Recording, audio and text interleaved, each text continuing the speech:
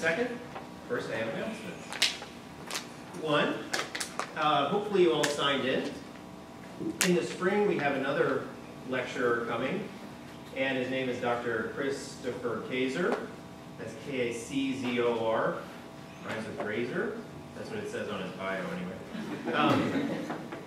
And he is also a fantastic speaker. If you're familiar with the Catholic bioethics scene, you've probably seen him. He writes the theology and philosophy piece at the end of the National Catholic Bioethics Quarterly. So he's coming in the spring, so look for an email about that. Second, afterward there will be refreshments. So these lectures aren't meant to just be completely passive on your part. It's meant to stimulate discussion, and food aids us, and at least, well, maybe it doesn't aid us in discussion, but it'll keep you here for a little while if you're hungry. So it'll be in the back afterward. Third, if you'd like to support the work of the lecture series in bringing fantastic academics, Catholic academics, to Baton Rouge, there will be a place to put donations on the table, especially if you like the cheese. It's fantastic. Fourth, outside, it's already sold out, I think. Some of our students are selling boudin to bring, did I say that right? Yeah. Yeah. All right. I've been here 4 years, so I'm getting there. They're selling boudin for something related to Global hunger. Global hunger, that's it.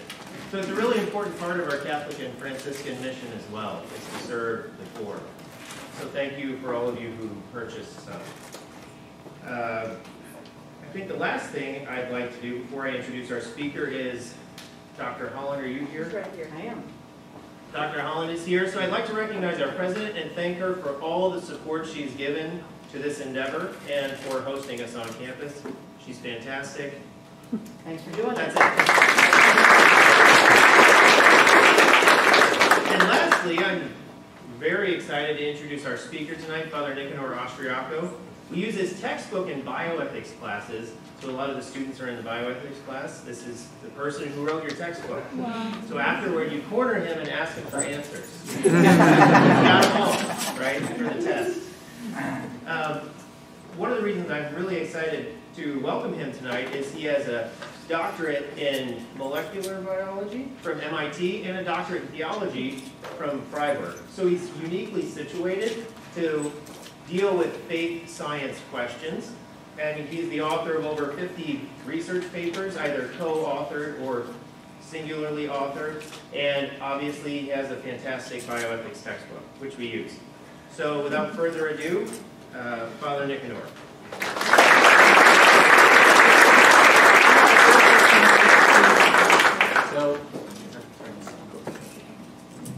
So thank you so much. Is it on?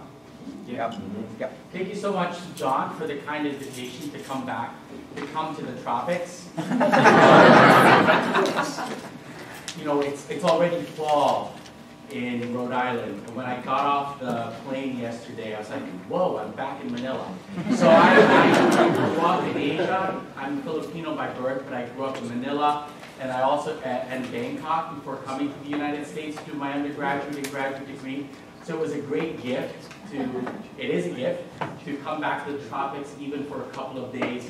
And it's been a wonderful day to meet the students and the faculty and the staff here at this wonderful university at the heart of Baton Rouge. So this afternoon I'd like to talk about Adam and Eve. And I'd like to talk about Adam and Eve in a sophisticated way that engages faith and reason. Now, I'm a biology professor, and I run a research laboratory where my students and I are looking at, in fact, we're just about to begin a screen looking for small molecule inhibitors for an endoplasmic reticulum localized channel leak that is upregulated in prostate cancer. That's the last thing I'm going to say for the bio part that our gene is going to show up on one of the slides. And when we go off to meetings, I go as a priest, because I am a priest. I'm first and foremost a priest. And I think my students forget that it's very weird that their PI is a priest. So when we go to the AACR, the American Association for Cancer Research meeting, or the ASBMB, which is the American Society for Biochemistry and Molecular Biology, and I walk in my Roman collar, it freaks out a lot of people.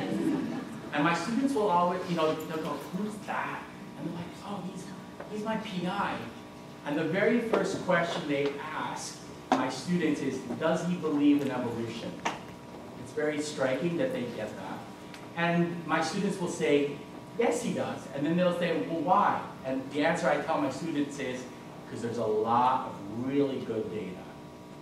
And so what I would like to do today is to bring that evolutionary perspective into conversation with theology, not just to talk about how that's done, but to actually show you how we can do that. And so I'm going to first frame the question that we have at hand, and it's the following. So this is Father Jack Mahoney. He's a Jesuit who's now retired at Boston College in Boston. And in this book on evolution, he will say this: I argue that with the acceptance of the evolutionary origin of humanity, there is no longer a need or a place in Christian beliefs for the traditional doctrines of original sin, the fall, and human concupiscence resulting from that sin.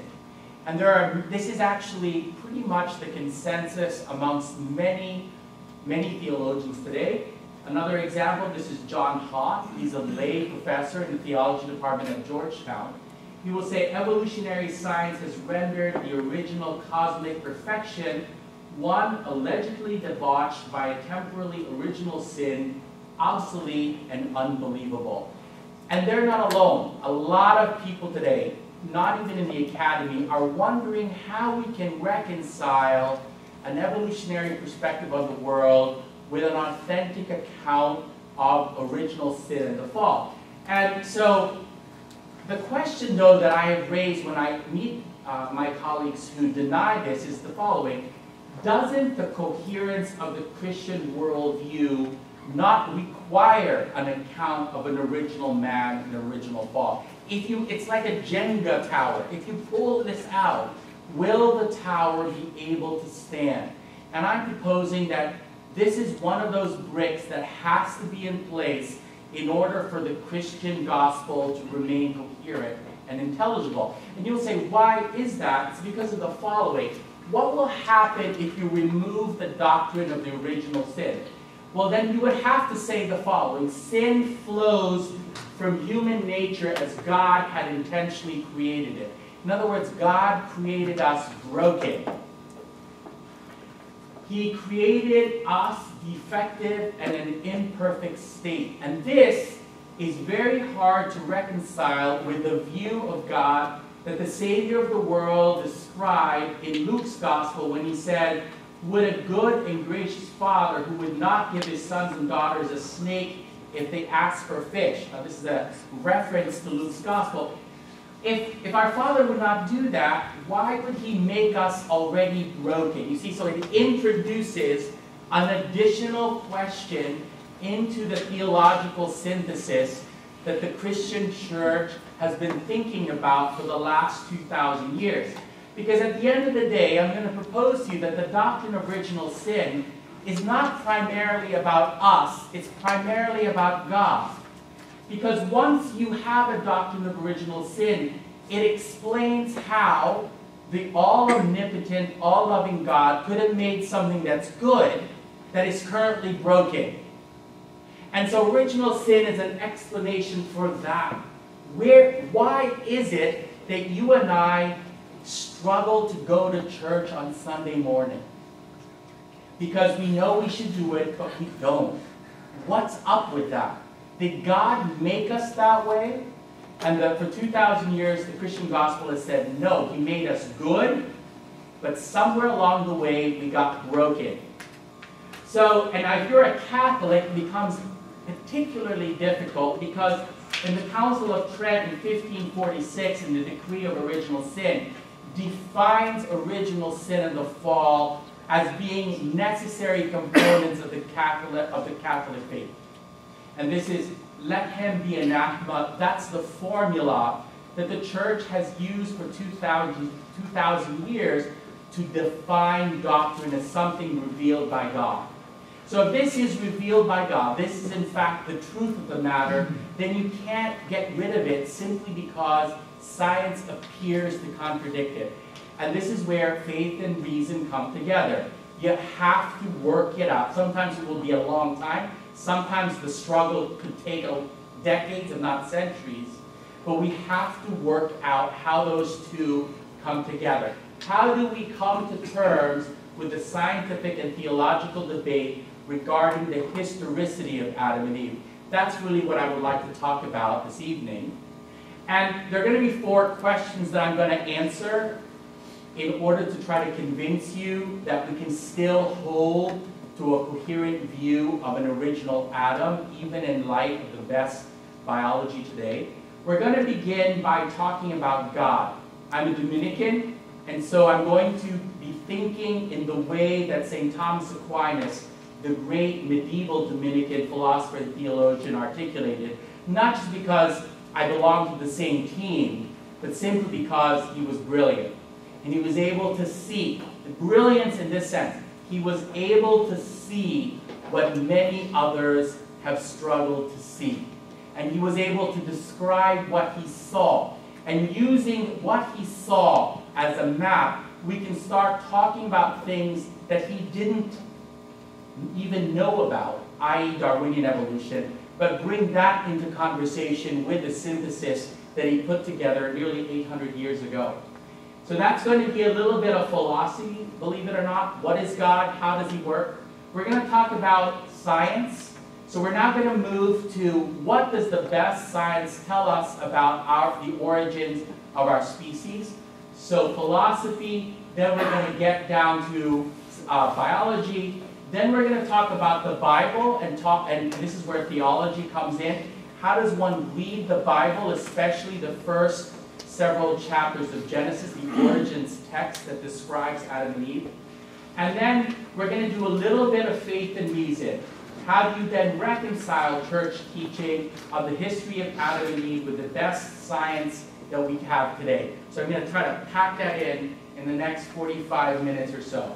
So we're going to begin with God, because Thomas begins with God. And if you don't understand God, he will say, you will be prone to making errors for everything else. So we're going to talk about God. We're going to talk about how and why God created through evolution. Now I'm going to take it for granted that the scientific data for evolution is incredibly robust. And if you have any questions about that, let's leave it up for the Q&A. You ask, we can talk about what sort of evidence do I find convincing for evolutionary theory. Because there's a lot of people who still wonder whether or not the evolutionary account for the origins of life makes sense. So we'll begin with how God creates through evolution. Now, Aquinas, the great saint, the angelic doctor, will say, when you talk about God, you've got to begin talking about things you're most familiar with. Because God is not something that you can see. So he's not something that you can touch. So you've got to go and you've got to start thinking about the things that you are most familiar with. And so we talk about creatures. So we talk about you, me, and everything else under the sun. How do we act?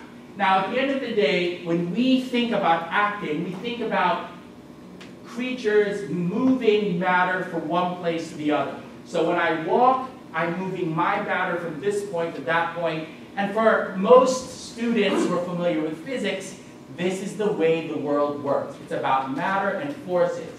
So we imagine actors and actions as forces interacting with matter in a universe of change and time. E equals mc squared. Einstein pretty much defines that coming in from the tradition of Isaac Newton. So when we talk about how God acts, we will be tempted to think that God is just a very big creature.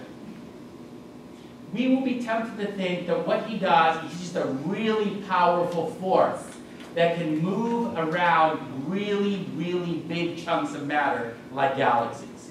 You see, that's how we think. And Aquinas will say, there's a fundamental error there. Because the creature is radically different from from him. The Creator is radically different from his creatures. Now, I have no time to go over the philosophy for this amazing claim that Aquinas will say that God is a verb and we are nouns. Now, my students will get flummoxed when we go through that. Because they'll say, what? I'm like, God is a verb. He is not a noun like you and me. He is a verb with noun-like properties. And there is a philosophical argument for this. And then one student will say, well, what about the Bible? And I'll say this, look. So Thomas will say, this is how he defines God. God is the act of existing. He's a verb. Now, if you look at Exodus, if you remember the story from Exodus, when Moses says, hey God, what's your name? He says, the tetragrammaton, he says, I am who am. Now the best way is, I am ising. He is a verb. He is the ising verb. My student goes, that's really weird. I go, exactly. He's deeply, deeply conceptually mysterious. He is a verb, we are nouns. And so God can do things as a verb that nouns can't do. So we should expect that he would act in a radically different way from the way that you and I are most familiar with. And we will say this, God acts primarily by giving existence to matter and to forces. Now you notice, you and I can't do that. If I talk to John, where's John? If I talk to John and I say, John, why are you awake? And he'll say, because you're not boring enough yet. And I'm keeping myself awake. But if I ask him, John, why are you existing right now?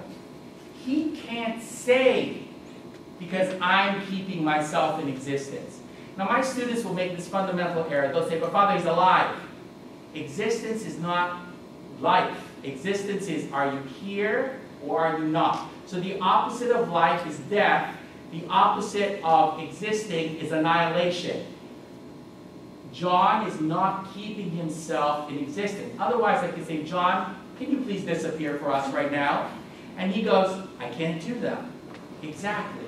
So the question is, what is keeping him in existence? And there's a long involved argument, philosophical argument, that says that God is keeping John in existence. He is thinking John in existence. And one of my students, when I was teaching this some years ago, said, oh my goodness. I said, what about it, Zach? He goes, I just realized something. I said, what did you realize? He said, I'm God's imaginary friend. And he is absolutely correct. You see, when we have imaginary friends, we can't give those imaginary friends real existence. But when God imagines us into existence, we are. And this is profoundly consoling, because I have students who struggle with depression sometimes, and they'll say, I think God's forgotten me. I said, go look at the mirror. He goes, why? I said, are you still there? Oh, yeah. If you are still there, he has to be thinking about you. Because if he stopped thinking about you, you'd be gone. So God consistently and always thinks us into existence. We can't do that with each other. We certainly can't do it with ourselves. God does that. So he gives existence to matter as particular kinds of things with specific natures. Now, how does he do this? The way that I have to show you is to talk about this. I have to talk about an author writing a note with a pen. Thank you. And I ask, who wrote the note? Well, you're going to say, the author wrote the note. But you can also say, the pen wrote the note too. Both of them wrote the note completely. This is considered instrumental causality. The author and the pen were needed to write the note. They were writing it together. The author is called the principal cause, while the pen is the instrumental cause. Now you notice that the note has characteristics of both the author and the pen, because it has the author's handwriting and the pen's ink color. So the note is a fruit of both of them working intimately with each other. And this is the model we talk about when we talk about how God works with his creatures. Because you see, when I ask this question, a rose bush blooms a rose, and I ask my students, is God acting here? because of the way that we think about science, we don't even ask that question. We just talk about genes, we talk about signaling pathways, we talk about different molecules that are being transported through the phloem of the stem. At the end of the day, we don't even ask if God is acting here, but we can ask that question. Because you see, when a rose bush blooms a rose, the rose that did not exist 3 weeks ago now exists. You understand? So the rose bush cannot give existence to the rose. So we have to say that this new rose must receive its existence from the first cause. So God is working with the rose bush to bloom the rose. So he has to act when the rose bush is blooming. And it works this way. He creates the rose bush. He gives the rose bush nature. It's not a dog, it's a rose bush because God made it a rose bush. But he also has to act with the rose bush so it can bloom a rose. So it can produce an existing rose from a non-existing nothing. And so you see, the way we will talk about this is the rose is an instrumental cause. Remember the pen? In the blooming of the rose where God is the principal cause. Now you wouldn't say, you will notice, the author is being fully author when he's writing. The pen is fully pen when it is writing. So here, it's not that the rose bush and God are duking it out over who's in charge. Both of them are working fully and engaged concurrently to produce this rose. So both God and the rose bush are acting when the rose blooms. And you notice that the rose has characteristics from both God and the rose bush. It is existing because of God. It is a rose bush because of the rose. It's a rose because of the rose bush. Now this actually happens every single time a creature acts, right? So he acts with creatures to realize the perfection of their natures. And what's so striking is that he does this with you as well. So if I ask you, I want you to imagine a polar bear, right? Are you thinking of a polar bear right now? Now, 5 seconds ago, that image of the polar bear didn't exist. And now it does.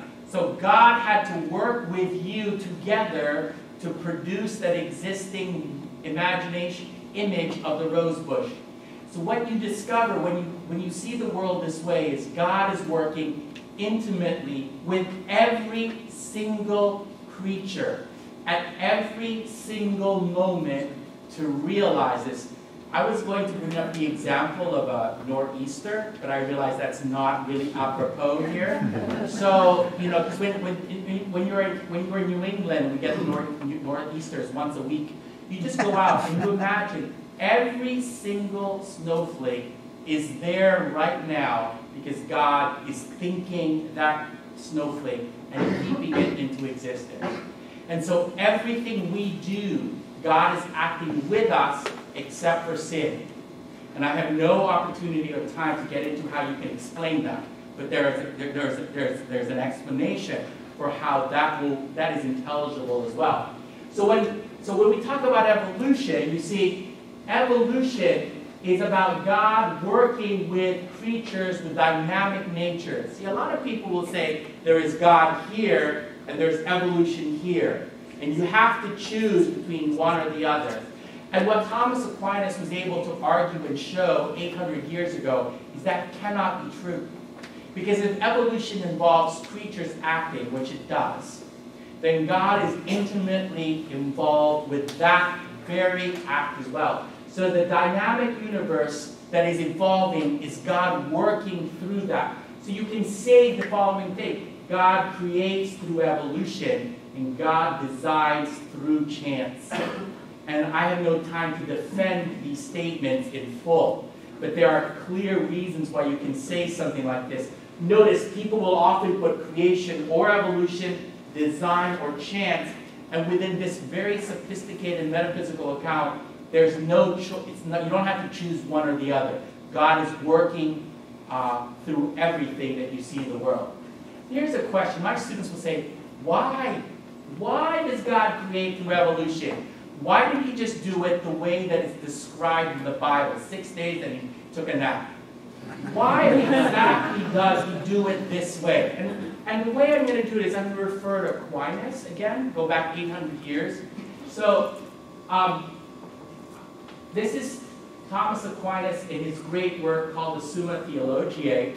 And the question that was asked of him 800 years ago was the following: why doesn't God do everything by himself? Why does he use parents to make kids? Think about it, right? God doesn't have to use parents to make kids. He could just make kids by himself. But why does he use parents to make kids?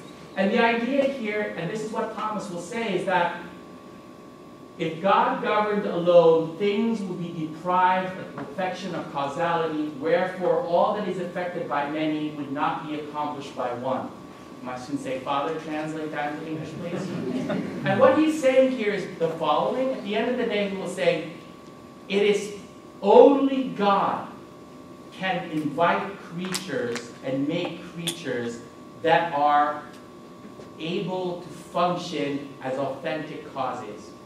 Further translation, you and I can write a book. We can never make a book that writes itself. It requires much more power in order to make something do something on its own than actually just go ahead and do it. It's a very striking thought. And Aquinas is saying that it is more fitting. It actually shows how incredibly powerful God is, that he can create new forms of life using existing forms. It is more powerful that God can make parents rather than just make kids. You see? Now, so this is, and you have Lao Tzu, give a man a fish, feed him for a day, teach a man to fish, give him causality, feed him for a lifetime. It is harder. Think about it for those of us here are professors. It is harder to teach someone to think on their own rather than just to give them the answers that they need on a test, right? And it's a better teacher that can make a student learn enough that he can teach himself. And when you take that and expand it to the universe, this is one plausible explanation for why God would have created through evolution rather than through the special creation that you see described in Genesis.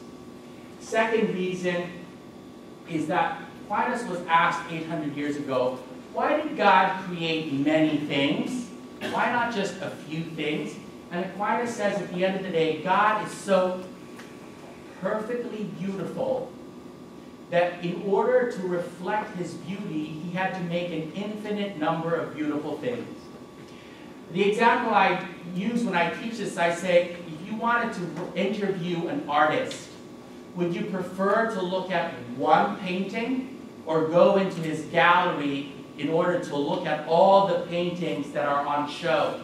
My students will say, I want to see the gallery because the more pictures I see, the more is reflected in each portrait. You have the landscape, you've got still life.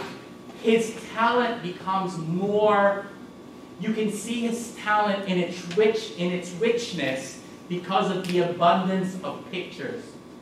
The same thing can be said of creation. You know, so I say this, right? So if you think about evolution, God has been creating over a 3 billion year period. And in that period, he made 4 billion species, 4 billion paintings. Compared to at any one moment in time, there's about 8 million today. So think of it, you've got a limited gallery. You got a ton of paintings. So what you do is you can't cram them all in there, especially if some of the paintings are incompatible. You can't put a T-Rex right next to an elephant. They won't last long. Well, the elephant won't last long. So what you want to do is you want to display a T-Rex and an elephant is you set up a time when the dinosaurs take over your gallery. And there's an amazing series of dinosaurs. And then you've got the KT transition. There's an asteroid, go boom, they all get wiped out. You take, there's a period where the paintings go out, a new set of paintings come in. Now we live in the age of mammals. And here we are. And so the idea is that if you spread out your display over 3 billion years, you get to show more things. And the more pictures you show, the more it reveals the glory of God. Which is why it is incredibly fitting that God did it this way rather than the other way. Because it shows his power better. People never realize that. I didn't realize that. It was amazing when I read this. It's like, wow. Of course, Aquinas was not thinking about T-Rex and elephants. But once you understand what he was thinking, you can see that the principle applies even to today. And so you see something like this. All right, we're moving now to the science, and I'm not quite sure your scientific background. We're in a primarily healthcare-related university, so I'm going to assume some, but I'm not sure if everyone has. So I'm going to start from the beginning. So this is a genome. So the genome is the genetic information of an organism. It's primarily localized in what is called the nucleus, which is the headquarters of the cell, a central control room. And you have the very famous chromosomes. There's also a mitochondrial genome, 37 human genes. And this is the powerhouse of the cell. And what's really interesting, of course, if you are aware of this, is that the nuclear genome, we inherit half of our chromosomes from dad and half from mom, but the mitochondrial genome, we inherit only from our mothers. If you take one of those chromosomes and you stretch it out, you have the iconic double helix. And it's really striking. I tell my students, a human genome is about 7 feet long, and you're trying to stick it into a nucleus of a cell. The largest cell is about the size of the period at the end of the Times New Roman 12 font. So you've got DNA that's this long, you're trying to put it in there. You can't just squish it like spaghetti, because otherwise you wouldn't be able to find that information. So the next 100 years, one of the things we're trying to do is, how the heck does the cell organize that information in a way that we can access that information quickly when you get the flu?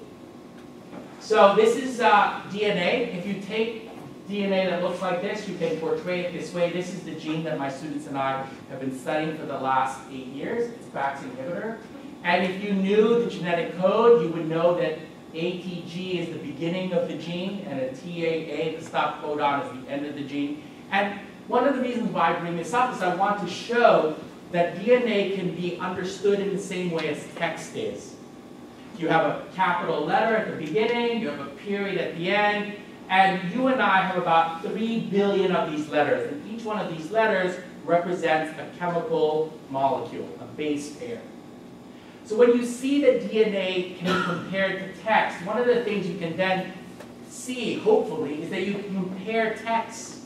You can compare this letter and that letter, and you can determine the relationships amongst the different texts. So we're at a university, think about 10 final exams. They're similar answers, some of them are identical. Immediately you go, what does this tell you about the relationship? There's a common origin. We call that cheating. Right? So it's a common origin. This exam is the original. This is derived from that. And the reason why I know that is because the answers are similar. And in fact, you can compare different exams. If you had 10 kids, they all cheated, you can figure out pretty much who cheated from whom. You can tell who was the original, well, for the most part. And you work it out, and you have a tree of who copied from who, when did she copy it from him, and you work it out into a little pattern. We do the same thing with genomes. So we can do something like this. So this is the DNA of a gene called casein beta. It's the most common protein in cow's milk. And the common letters are highlighted. And some of them you see, so cow and deer have more in common than, for example, whale and hippo. So one of the things that's really striking is the most closely related mammal to whales is the hippo, which is why it suggests that whales had terrestrial origins before they returned to the ocean, because they're most related to the hippo. This is one of the reasons why whales are not fishes, they're mammals. But we can do this, and we can come up with a tree of who copied from whom. This is one of the examples of the tree. And there are a couple of principles that geneticists use. More closely related genomes have a more recent common ancestor. Again, if you have 2 kids with 10 answers identical, you know that they had to have copied later in the exam, rather than the one kid who only has one answer, because he probably copied at the beginning then gave up. So you can figure out the timing based upon the commonality, so we can do that. The second thing is that we can estimate the time since they had that common exam by the number of answers that they held in common. So we do this with genomes, and you have something like this. So you compare the human genome, the chimpanzee, and the gorilla, and you can calculate about 6 million years ago there was a common exam, and then 10 million years ago there was a common exam amongst all three. And we can do this further. You take the human, you expand it. You have Denisovians, Neanderthals, modern humans. Now, I always tell this joke because my students will say, you know, they're extinct. A student will say, Father, they live in New York. And so you have Neanderthals here, Denisovians, they're from Central Asia. And again, these are the dates. Now, you can take modern humans, you can expand that even further, and what you discover is that for every single human being who lives today, the 7+ billion people, we are descended from a common exam that lived about 100,000 years ago in Africa. So despite all the differences you see, the data suggests there's a common population, 100,000. These are all plus or minus. There's always going to be some window, probabilistically. And so we know this. And so the current model is that our species evolves in Africa, and then we basically migrate over the last 100,000 years out of Africa all over the world. And you see, for example, this is about 15,000 years ago, you have the crossing over, and so the ancestors of the Native Americans are actually related primarily to those who lived in Mongolia, and you can see the ethnic similarities between these different populations because of this. What's striking here, you see, is Australia. The humans arrived about, 40,000 years ago, and we know that there's great extinctions of the megafauna. These are the large animals. You see large birds, and birds 7-8 feet tall. The thing is, when we arrived, these birds had never met us before, so they were not scared of us. So we went and had Turkey Day every day, and we wiped them out. Because one of the things you don't realize is that if you went to Antarctica today, the penguins are not going to be scared of you, because they have not evolved the avoidance behaviors that they need to avoid people like you. They'll just walk up to you. Now, talk about squirrels on campus. They have avoidance behavior, because if not, they get eaten or anything else, right? So what happens, we can trace events in biological history to the appearance of our species as it migrates. So there's a consensus. You have a common origin dated about 200,000, 100,000 years ago in Africa, and they dispersed from Africa about 60,000 years ago. And these dates are fluctuating by tens of thousands of years, but not much. All right, the question now is, how many mating pairs 65,000 years ago would explain the genetic diversity we see today? Translate that into this. If I get, here's Daddy Beagle and Mommy Beagle, and now I've got all these Beagle babies. And I go, does this dog pedigree make sense? You go, yeah. So this makes sense. These 3 baby beagles showed up from this. If I did this, you go, it doesn't make sense. You see what I mean? You would say, at a minimum, it has to be this. So even if you didn't know that, by looking at what's going on right now, you can deduce that there must have been at least 2 pairs of dogs to explain the genetic diversity of dogs that we have today.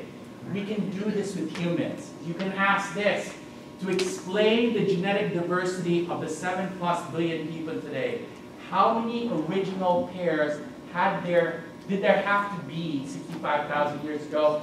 It's about 1,000 to 2,000. It can never go down to 1 pair.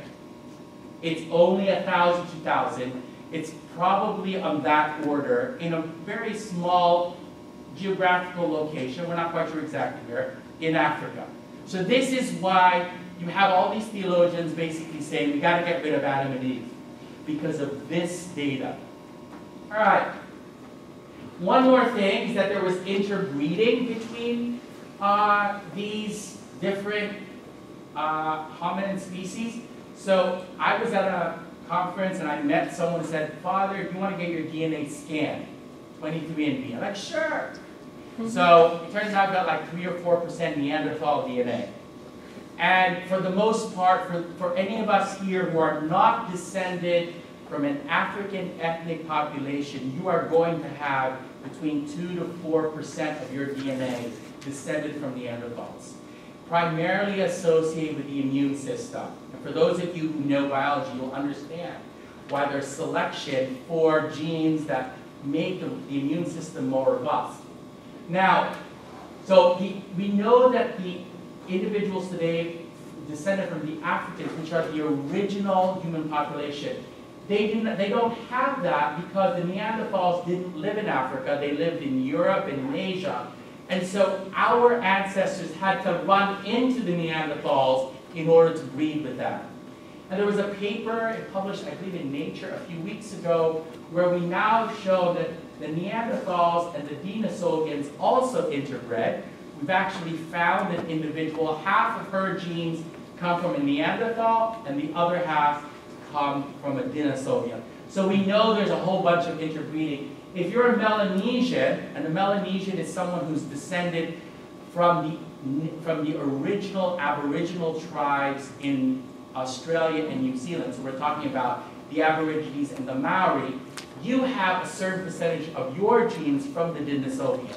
So we know that there's interbreeding going on here. So that's where we are. That's the science of it. So now we're going to go talk about theology. What do we talk, with regards to the Bible, how do we read the Bible? So this is the standard story, of course. You go to the book of Genesis, and you've got Adam and Eve, and then Eve is pulled out from a rib. Now, so this is from Genesis, the text from Genesis, and this is the first mention. Adam and his wife were both naked, and they felt no shame. So the question now is, how do we understand the scriptural text from Genesis? What does the sacred author want us to understand? Now, if you ask this question theologically, you're asking this: what is the literal meaning of this scriptural text? We have to ask, what does literal meaning mean? It means this. Remember this, an author writing a note with a pen. So, sacred scripture has two authors: a divine author, the Holy Spirit, the Spirit of God, and then the human author who is writing. Both of them are working together. And it's interesting, the divine author and the human author together give existence to every word of the sacred text. Now this is important because a lot of people assume that what God is doing is He's whispering into the ears, like, all right, you paragraph. And Eve. And so the human person is now simply a scribe who is not able to put into the text his own personality, his own culture. And there are strands of Christianity that hold to that. But from Catholic Christianity, that's not the case. And we'll say why. Because God respects the uniqueness of each individual human being. And I have a Muslim student in my class, and this is a very striking question for when we talk about the similarities and differences, because with regards to the Quran, Muhammad is thought to be was basically a scribe. He goes into a trance and he writes.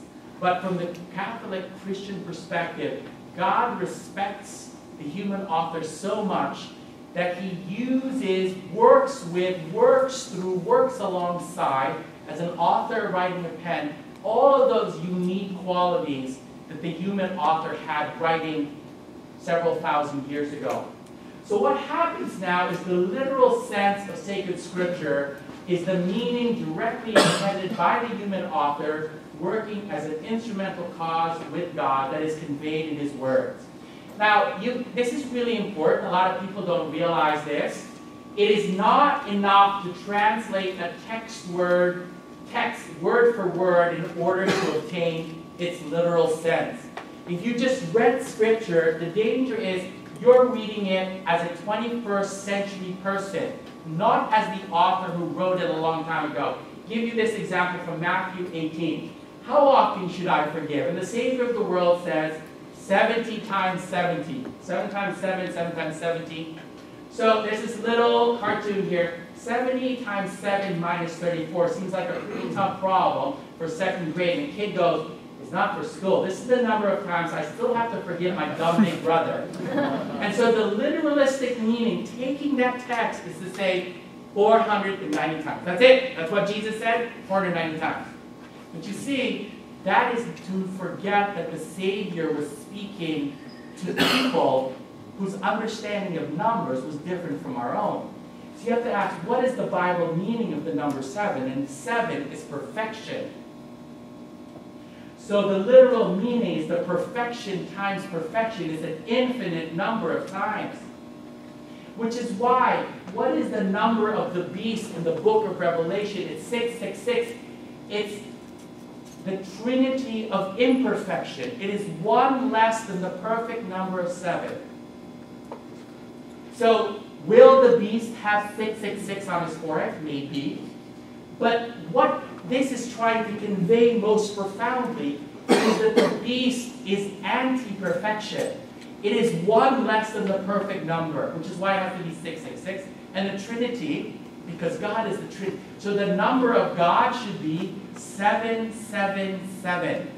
And the number of the beast is one less of each of those. And it changes the way you look at a text.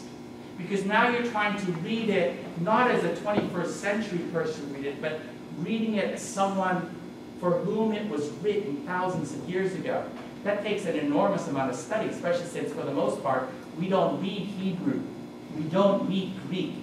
That's terrible. Oh, I struggled with Greek in the seminary. It was terrible. I was studying it every single day. I just needed to pass that exam. So what did the human author intend when he wrote the Eden narrative? That's the question we have to ask, right? And what you will see is that if you look back at the culture and society of the time, you come up with something like this. This is the Athrasis, the Babylonian epic from the 18th century before the arrival of the Savior. And you will see that if you compare the Athrasis text and the Genesis text, there's an enormous amount of similarity. It turns out that the sacred author writing Genesis is responding to a Babylonian account of the creation of the world. And what you see there is that the intention of the Athrasis author was similar to the intention of the Genesis author, and that is to describe a prehistory for their peoples. It's about how God worked with them. Now you notice, we do not think that the Athrasis text is historical. Then we should not consider the Genesis narrative historical either, in the same way, because the intentions were similar. But that's not the end of the story, because remember, we have to talk about the divine author, because God was also writing, and we have to ask, what is the intention of the divine author? And when you talk about this theologically, we ask this, what is the fuller meaning of the scriptural text from Genesis? This is a Latin word called sensus plenior. So you have the literal meaning and now the fuller meaning. Both are important in reading all of sacred scripture. And this is the Pontifical Biblical Commission. This is a document from the Catholic Church. The fuller meaning is defined as a deeper meaning of the text intended by God, but not clearly expressed by the human author. You see, God can do this. He could write a text using a human author, giving meaning to the text that the human author may himself not even have been aware of because of his limitations as a human creature. But God is able to do that. So what we do is we look elsewhere in the Bible, because God writes the whole thing, and we ask, are there other texts in the Bible that help us to understand what God meant there? And in Romans, in the 5th chapter of Romans, the apostle, the great apostle to the Gentiles, St. Paul will talk about how Christ is the new Adam because there was an old Adam. And it is from this fuller meaning that the Catholic tradition will say the following. This is from the Catechism of the Catholic Church. The account of the fall in Genesis uses figurative language but affirms a historical primal event. You see, so it is using figurative languages like a phrasis, but there is history behind it. And we have to, and the history is, there was an event. There was an original fault freely committed by our first parents. It might not have involved a tree. It's not involving a talking snake. But there was an original couple, and there was an original fall. And this is from sacred scripture, but understood in its fuller meaning, not just limited to the text from Genesis. So now we have to talk about how do we put those all together. I gave you the science, now I gave you the theology. How the heck are we going to put it together? This is the faith and science. And this is still a work in progress. I'm writing a book. And what I do is I go around talking about what I'm thinking about, and you guys can grill it, and I go, oh, that's a good question, and I change things. So this is a work in progress. I give this talk in several places in the country, but everyone is different because it really depends on what I'm thinking about when I give the talk. So it's moving along, it's evolving. So how do we do that? I'm going to tell you that I think we can still defend Adam after Darwin, and that there was a single historical original human being who is the universal ancestor for all of us. And he fell, that's why we're in trouble. And so how are we going to do this? The first thing is we need to distinguish, and this is where we're doing the actual work. You have to distinguish Homo sapiens as a biological species from human beings as a natural kind. I was first a biologist before I was a theologian, so I didn't even realize that this difference exists. So when biologists talk about philosophy, when we talk about species, we talk about a cluster of biological characteristics held in common by a population of individuals. And what we do there is we come up with a whole series of definitions. We don't tell this to Bio 103. I teach Bio 103, which is the freshman bio. It's my favorite class to teach. When they tell what's a species, I tell they can be reproductively producing individuals. Well, that's actually only one. That's called the biological species concept. There's a whole bunch of different ones. You go, why is there a whole bunch? Because the biological species concepts lead to certain unintelligibilities, incongruences. So when you presuppose a cluster theory, you cannot have a single distinct historical moment when one species becomes another. So if I ask you, what is the English language? Define it for me. You will come up with a cluster account. Then I said, when did Middle English become Modern English? There will not be one moment in time. Now people will say Shakespeare. But that's really, when I've given this talk, couple places, they go, two moments. One is Shakespeare, and the other one was the writing of the King James Bible. And the reason for this is really striking, because when the King James Bible was translated, when it was written, and it was spread all over England, everyone who was speaking their own local dialect of English decided that they had to speak the English that Jesus spoke. Because obviously that's the best English. But you can see how this makes sense. So what happens is that the text of the King James Version becomes the template for the King's English. And so it begins to standardize English in a way that no other, because I mean, you can't go into someone's town and say, hey, Baton Rouge, your English is weird. They're like, oh, who are you? But now you say, that's not like the English that Jesus spoke. Like, oh, wow, I gotta change that. So that's actually what happens. It's striking when you give talks and there's an English professor in the audience who say, I never thought about that. But at the end of the day, we can't identify a moment. It's all ad hoc. Here's one of the problems that you face when you have the biological species concept. So this is the California salamander, and this is called a ring species. So there's debates in the literature about what really constitutes a ring species.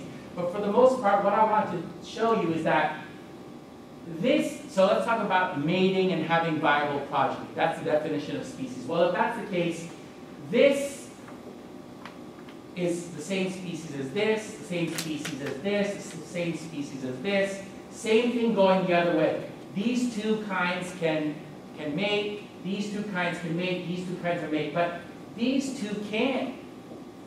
So it becomes very intellectually puzzling because this is the same species as this, as that, going around this way, but these two are not the same species going this way.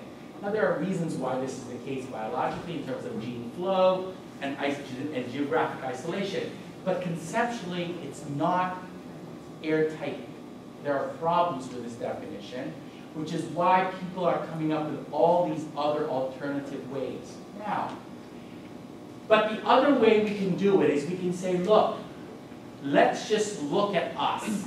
Instead of going in the past, looking forward, let's start in the present, going backward. What are we like? And philosophers will say, we are rational animals. This is Aristotle, this is before Christ, rational animal. So if you want to ask, when did we start, we have to look, when does rationality start? So you have to ask, what is rationality? And I'm going to propose to you that it's necessarily linked to language. Because, and so what we have to look for in the historical record is the appearance of language. Now, this is a proposal. This is what the heart of my book that I'm writing on. The capacity for language is inherently tied to the capacity for abstraction. Abstraction, people go, what is that? Abstraction is your unique ability to understand non-material realities. And the best way I figured this out was when I was a fifth grade teacher. I was a fifth grade teacher before I went to get my doctorate. I had to learn to teach kids fractions.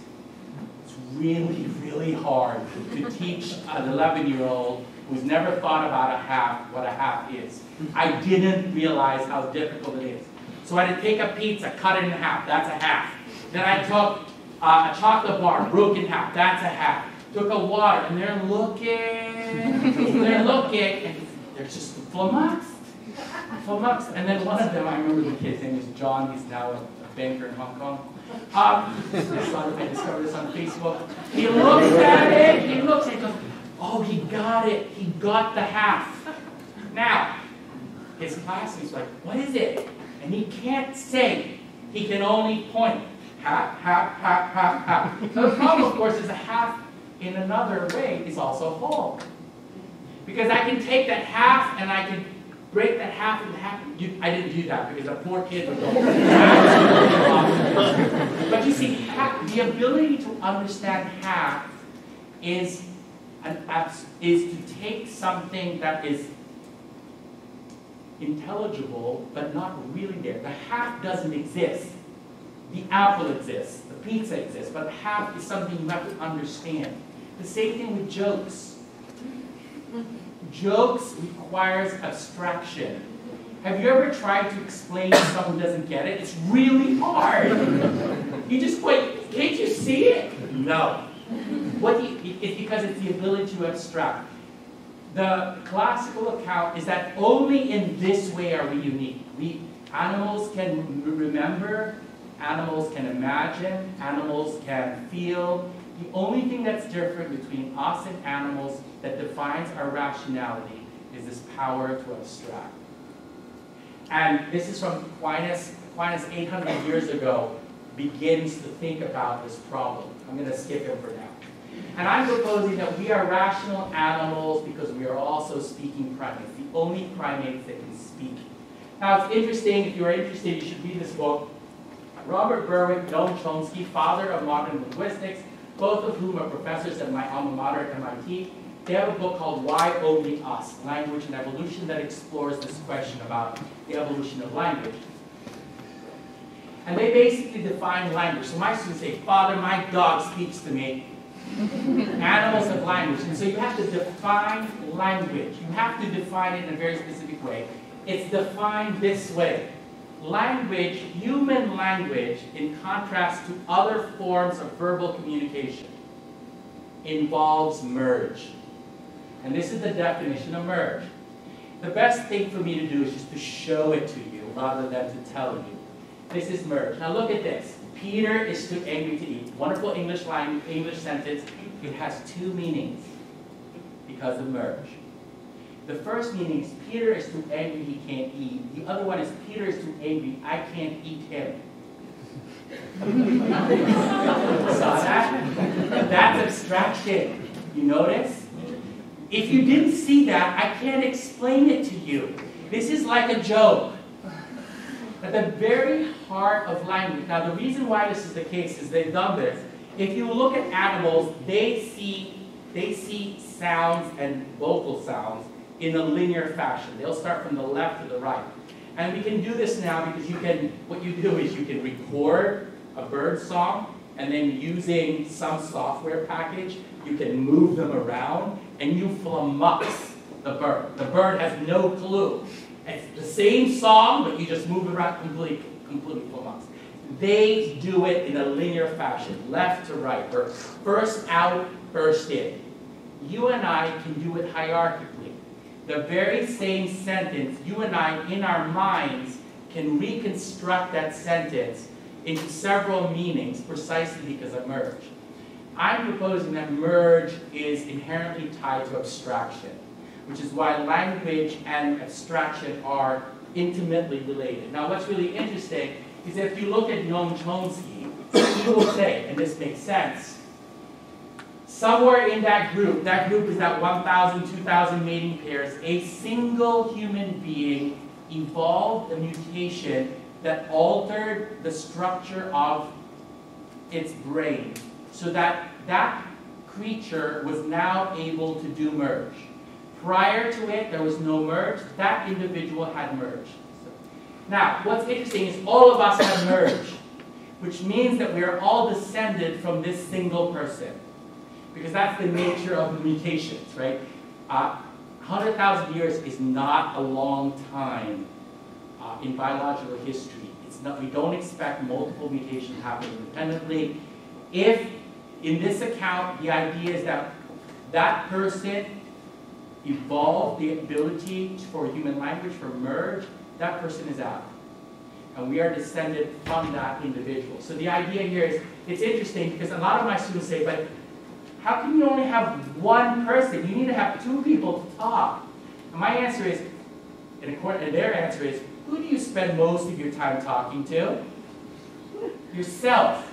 See, we don't think about language. When we think about language, we think that language is primarily to communicate with the boyfriend, the girlfriend, the kid, the wife. No. It evolves primarily as a cognitive tool that allows the individual to conceptualize his world. And then, when you have two of those together, they invent a language. And we know this is the case because it's happened several times. The most famous kind is in Nicaragua. So they brought together a whole bunch of deaf Nicaraguan kids, and they wanted to teach the kids American Sign Language. So they sent a Nicaraguan up to the States. He learned American Sign Language, went back down. He was not a native speaker of American Sign Language, so he's there trying to teach the kids. They discovered that in the playground, when the kids went out, because they never met other deaf kids, and so now you have a population, they invented a language like that. It's now called Nicaraguan Sign Language. It's completely different from American Sign Language. They would go in there and like, yeah, let's go out and play. And then when you put two speaking primates together, they will create a language because each of them is able to conceptualize linguistically. And the idea here is that what you have is that the language evolves as an organ for thought, not for communication. It appears only once in one person, and that what this involves is the ability, the cognitive ability for merge. And so at the end of the day, you can reconcile it this way. So hominins evolves into archaic humans who are anatomically modern, about 200,000 years ago. And at a single moment in time, God infuses, so now this is a theological account, God infuses an individual hominin with a spiritual soul after he has evolved the capacity for language because of a single mutation in his genome. All of us carry that mutation. We are all descended from this individual. That's a biological, empirical fact. And so what happens is this individual becomes a rational animal in a state of original justice. This is a theological concern. And the descendants of this individual will migrate out of Africa. So my students will say, what happened to the non-speaking ones? And I say, what happens is that once you have speaking ones, and they're speaking to each other, there is enormous selective advantage. Because they can now gang up on the ones who don't talk. They can plan. And from an evolutionary perspective, you know, I don't like committee meetings, but you can see how committee meetings actually get things done. Once you get things working together, you can build things. You can plan hunts for animals. It's not like you're just signing. You're actually anticipating future, past, present. And this will also be self-selection, right? So once you have a speaking primate, that speaking primate is probably going to mate with another speaking primate, not with a cousin that's not speaking. Because there's going to be self-selection. You're going to be talking with like. And so you have a situation where within a few generations, this population will outcompete the non-speaking population. So everyone we have today is actually speaking. So this is just a summary for what I just told you. And so hopefully I've begun to suggest to you that you can reconcile evolution with divine action, and that evolutionary theory does not make monogeneism untenable. Monogeneism is a theological, philosophical account of a single couple over polygeneism, which is many couples, and that the evolved capacity for language is a marker for this. And that what I hopefully, and this is something I continue to work on, is that evolutionary theory does not undermine the foundations for the Christian doctrine of original sin. Because once you have this original person, this person can fall. And you know, my students say, how long does it take for him to fall? If you've read Dante, and you read the Paradiso, when Dante meets Adam, he says, how long did it take before you fell? You know what the answer is? 7 hours. So that's it. So Adam realized that he was human, and then 7 hours later, boom, he'd fallen. A lot of people assume that, you know, Adam and Eve were kind of hanging out in this wonderful spa for 10, 20 years, and then all of a sudden there was the snake, there was this apple, and fell. But the Christian account doesn't require that. It just requires that the human being was created and he falls. And the time in between that doesn't necessarily have to be in anything more than minutes even, right? And once that happens, you have an account of the fall. So this, for my friends at MIT, this is all foolishness, because they do not, so their worldview has no place for this kind of activity whatsoever. And I go, that's okay. That's because each tradition has particular issues that you have to deal with. You have to deal with the question of freedom. So why are you free? And this is their issue, determinism. Why are you free? Why do we put people into prisons if it's just a matter of there's no difference between what we do and what dogs do? So they have their own intellectual challenges. The Christian tradition has its own, and we each have to, we work within that tradition to find a coherent account that, as Alistair McIntyre put it, would outcompete its rivals. So I just wanted to end.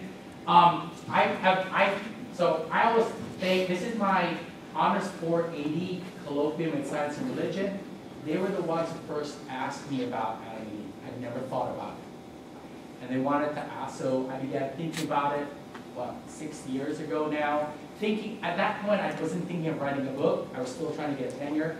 So, in the biology department. So what happens is it just kept going, and it became incredibly fascinating to think about as to talk to other people.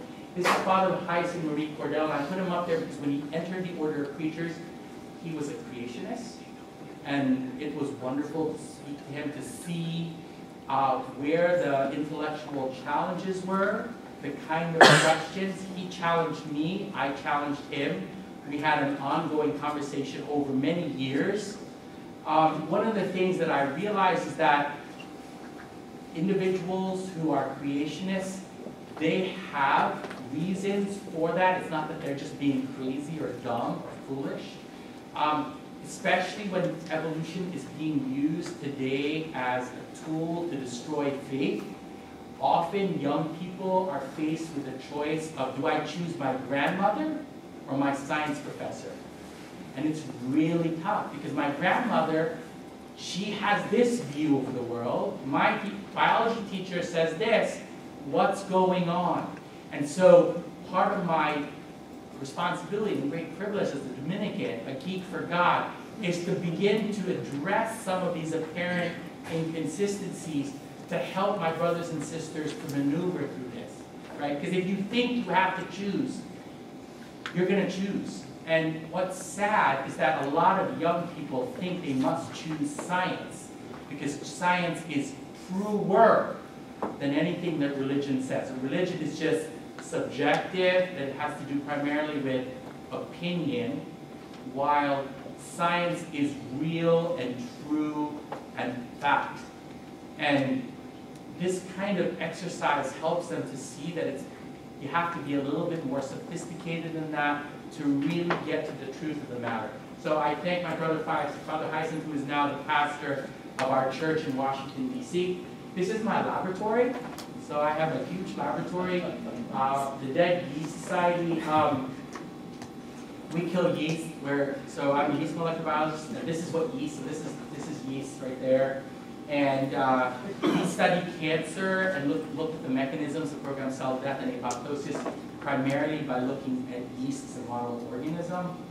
And but late at night when we're sitting there talking about our gels, because we have a very solid humanities and liberal arts core at Providence College, it is not surprising that my students will ask me questions about evil and Brothers Karamazov while we're running a restriction enzyme gel to figure out if PSD will cut our plasmid.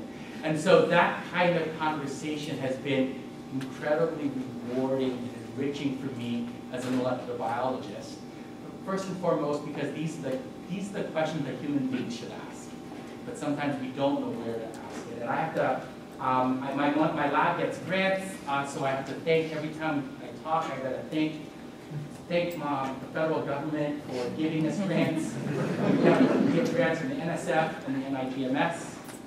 And then we got a grant from, and we are actually, I'm writing another grant. We have a website called mysticevolution.org, which is an attempt to help Catholic Christians who are grappling with the question of faith and reason, to bring it together. We are currently writing a second grant to the Templeton Foundation so a couple of things we want to do. We want to come up with a textbook for homeschooling families that address the question of faith and reason with regards to biology and theology.